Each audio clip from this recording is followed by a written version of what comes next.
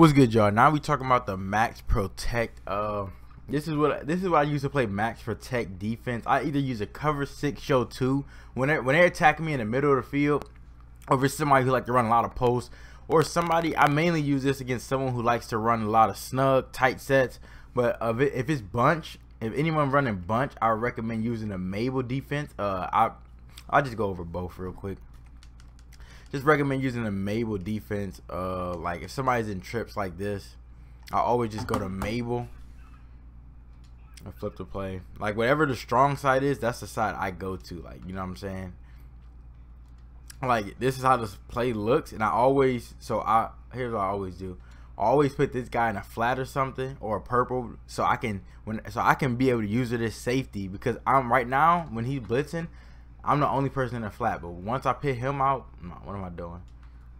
Once I pit that guy out there, I mean, you're only rushing 3. Yeah, that's why it's max coverage defense. You can either use it as linebacker, leave him out there, put him in a hook, and now you got the flats covered. Now you got 2 people in the middle of the field. When they hike the ball, you can see it's just, as long as you make the right reads and use it right, there's nowhere they can really throw, and hopefully your D-line can get there fast enough. That's why I like the Mabel, because you don't have to send all 4 of these people, and you have linebackers here. You can even, if you don't even have to send this guy. If you want to leave this guy here, you could put this guy in a hook and just play right here, so you don't have to worry about sprinting to the other side of the field. Now you're just using here, you're just watching, waiting.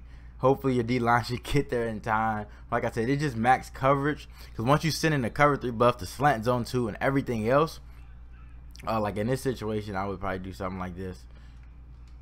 I'll do that, put him in a purple, and then I can just put this guy in a hook. That's what I would usually do, probably, because I don't know, it's just a real nice defense. You only send in 3.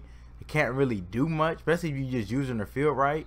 And once you send slant zone 2, cover 3 buff, the buck slant, you keep blitzing, they're gonna block running back, even max protect, and then they won't even realize, oh my god, like this guy isn't, you know what I'm saying, like this guy isn't even blitzing anyone, like with the, you know what I'm saying. But it's really all up to y'all.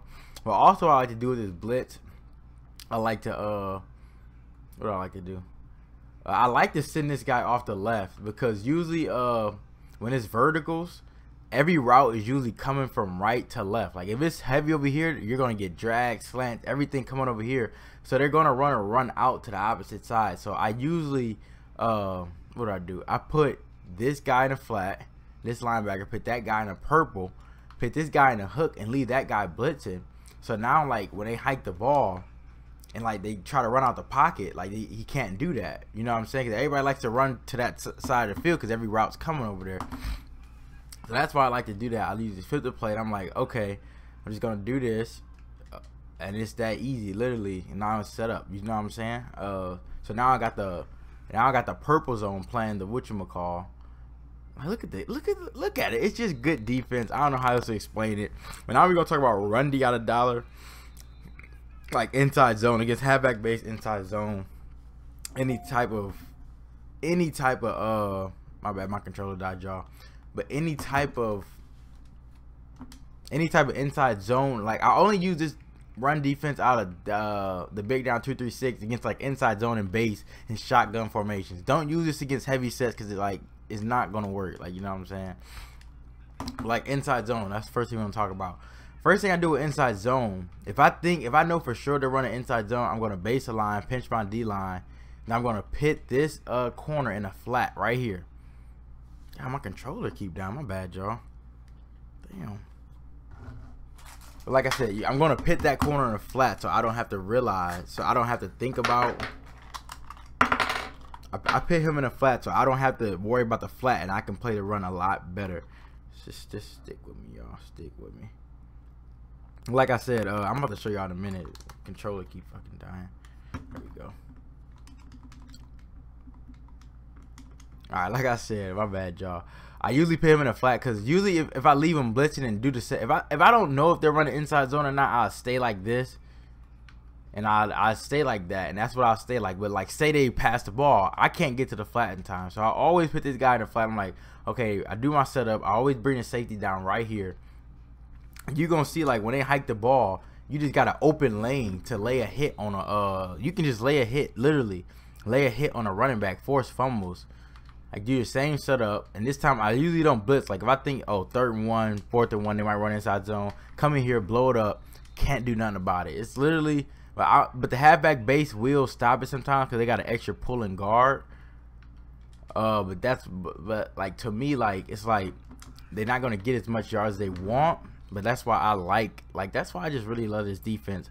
But when you think they're running, all you want to do is base a line, pinch your D line, and then put that guy in a flat or whatever. Or you don't have to if you don't think they're blitzing. But then, right, like you see, I can just go. I got a free lane to blow up the inside zone. So one more time, just for people who don't believe me, like, because the inside zone is dead. You're gonna force your opponent not to run it no more. You can literally just stand here and wait for them. You're gonna force them to get to the outside. But that's why I like to have good people with high block shed. Like, especially like my corners and linebackers, I want to make sure they have high block shed, and you can literally just stand right here and just wait for that hole to open up. Like, you see, you just make sure you don't hit the wrong hole. Don't be dumb like me. Like I said, it's real easy. You're gonna force them once you blow it up one time and just hit them in the back of the backfield. Like, you're gonna like, look at this. Like, they're not doing nothing about it. So once you force them to run the ball, it's gonna be a lot easier for you. I promise y'all. But hey, thanks for watching and enjoy.